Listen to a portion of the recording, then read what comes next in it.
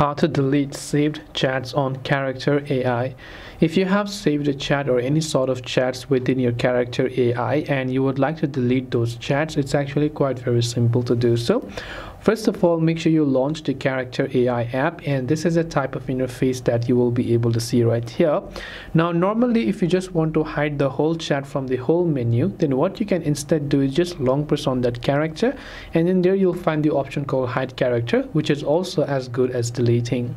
In another case scenario, you might have a certain conversation within that particular character, and then you might want to delete a certain conversation or a certain text. For that, all you have to do is just long press and hold on the message that you would like to delete.